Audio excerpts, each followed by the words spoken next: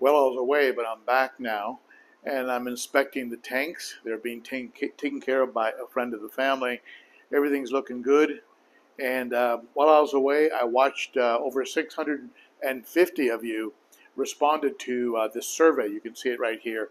This survey on your biggest fear in fish keeping. And I was kind of surprised at the outcome. I mean, for me, I think I thought I was going to see more like fish die off, things of that nature. But what came up was the flood. You know, water all over the floor. And I'll tell you, ever since I went to a garage, see this floor here? This is just concrete, just a concrete floor, and it has a little bit of a blue paint with some speckles on it. But I don't worry. I don't worry about a flood anymore. And I didn't realize how much stress that was creating for me until I switched to a room where I didn't have to worry about the floor anymore because of water damage. So that was been a real reducer in stress. So thank you to all of you who answered on that survey, who shared what their biggest fears are. The flood, go figure, 650 answers. And let's take a quick look at the fish. And while doing it, I'll give you a couple tips on how to avoid the flood. When you look at the tanks, you're going to be able to tell that I've been away for a little bit because they're not as clean as I would like them to be. You're going to see a little bit of brown on the glass. You're going to see like down here around the bottom. But look at this muck down here. You see this muck here in the substrate? All in here? I don't mess with that. That's good stuff. That's living bacteria. And that bacteria and muck down there is helping to keep these fish nice and healthy. You know, water can look real clean and not be healthy. It has to have, it has to be alive. The water has to be alive. And one of the ways you make it alive is by just letting things grow in the substrate. And you know, I'm a deep substrate guy. Look at that geo. Geos are beautiful. I just think they're so unusual looking. And they're really built for sifting in the sand. These are supposedly Surimanensis. This one right here is an AC Hecli coming up to check us out.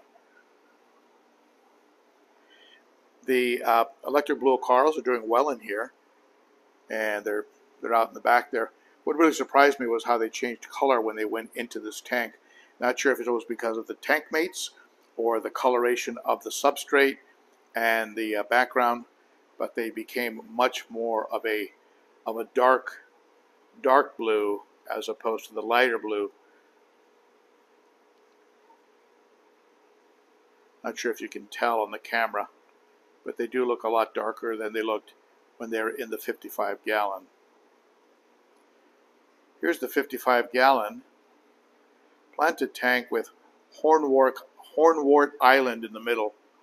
I think I'm going to have to thin it out again, especially when it starts to get around the filter. Now, if you want to avoid the flood, probably my biggest tip is, first and foremost, you see the water line on this aquarium? Check it out. See how even it is all the way across? What that means is that my tank is level.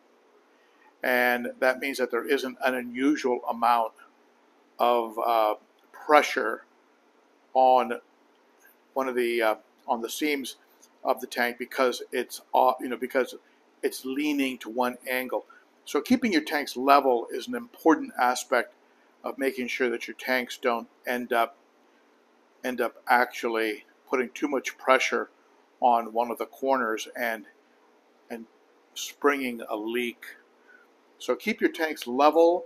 Check your water line. It should be perfectly across, perfectly horizontal. And I use shims and pieces of tile, and I use a level when I set up a tank to make sure that my tanks are absolutely level. Check out all the little babies. The babies are actually putting on some size, and there's always a new batch in there. If you look in there, you'll see real teeny ones. And Northfin, in that last batch of food that they sent me some of this Northfin fry starter. Northfin fry starter. It's like a little It's almost like a powder. You can see it here in one of the baggies I left for the person taking care of my fish. It's like a talc powder, and the little fries love it. And there are tons of them in here. I don't think I'll ever have to buy another live bear, but I probably will anyway. This hornwort is doing great in my hospital tank. Siamese algae eater living a good life. But it's thriving. Obviously loves the light. Snails like it too. They're hanging out in it. And look at all those fry. Holy moly.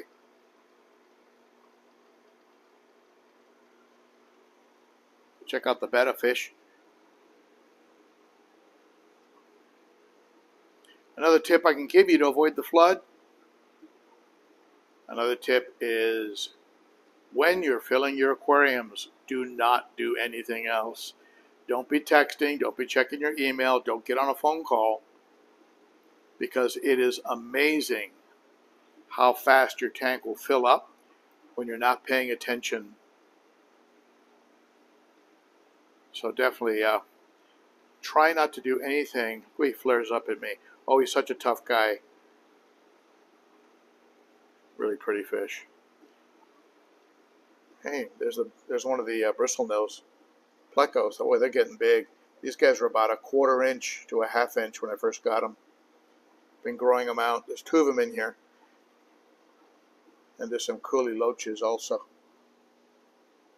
Oh my goodness, I think I just saw a baby pleco. There's a baby pleco on that piece of wood back there. I'm not even sure if you can see it. That is amazing. My plecos had babies. That is so cool. That's never happened before. That is so awesome. Hey, good job there, buddy. Little stud. You're hearing this for the first time. I've never noticed it before. You're seeing it on the video. All right. That's good news. All right, let's go over here and check out the 210. Another thing is, if you're going to get into canister filters, do yourself a favor and keep them in a plastic Rubbermaid container and use a water alarm. I've never had a canister leak on me, but better safe than sorry. So I keep mine in a Rubbermaid, and I have what's called a water watchdog alarm system. Wow, look at that guy. Holy moly. That's a pretty fish. Now this light on this tank is on a timer. It's almost 10 p.m. and it's starting to ramp down. So this tank is a little bit lightly lit. But don't get into sumps unless you really understand how to set the water value, the water height. But once you have that down, your sump is never going to overflow, so you're never going to have a flood. The only way to overflow is if you have a crack, or if you overfill the tank. But that can happen with anything. And again, just be sure that when you're filling a tank with a sump, you fill the tank until you have the sump up to the level you want it to. Then start that sump running, and then keep filling it until it goes to the water line that you want. Look at these guys. You gotta love the colors and the shapes on African cichlids. They're such unusual fish. Look at that gar with those beautiful lips. That torpedo of a trout.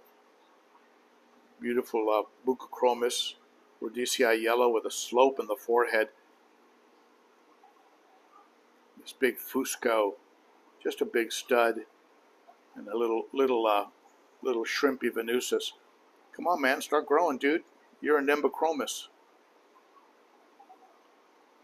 Look at that Coingi. Can you believe that? The marks on his body, just absolute. Whoa, look at that sand diver. Holy moly. Camera hogging. Buccochromis spectabilis. Beautiful fish. Very underrated in the hobby. Look at that hawk. Look at that dark blue in the face of that hawk.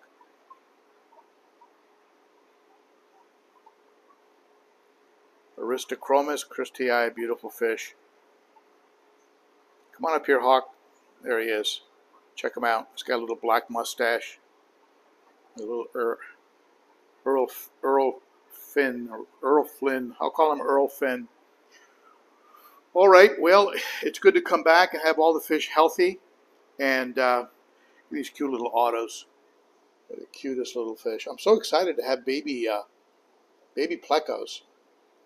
Never had a baby pleco before. But look at this little auto. They're so cute. I got a whole bunch of them in here. Rummy noses are doing great.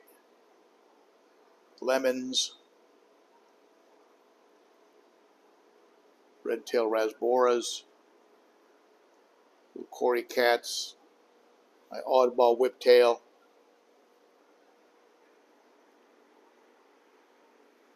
Red tear. He doesn't want to come out. Just sticking his snout out. Do you see him? Just got his snout sticking out of that cave. Come on, show us your entire beautiful body. He won't. All right.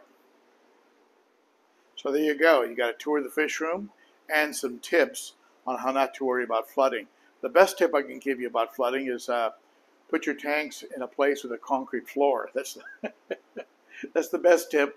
And second, of course, is maybe keep your tanks on a rubber mat. Next, pay attention when you're filling. Don't do anything else because you will get distracted and ultimately you will spill everywhere. And understand sumps before you start using them. Keep your canisters in a plastic container, and keep your aquariums nice and level so that you don't put too much stress on the corners and create a possible separation in the silicone, in the adhesive. All right. Hope that helps you to prevent the obviously dreaded flood that can occur. And I'm going to go back and see if I can see some more baby plecos. All right, that's it for me. Hope to see you on Saturday for the Cichlids and Coffee live stream. And if you'd like to support the channel, consider becoming a Patreon supporter. It starts for as little as $3 a month. I'll put the details in the description. You rock, my friends. I'll see you again soon. Bye-bye. I think I see one right there. Yep. Looks like a little tadpole. Oh, there's the betta. Oh, there he goes. Oh my God, he's cute.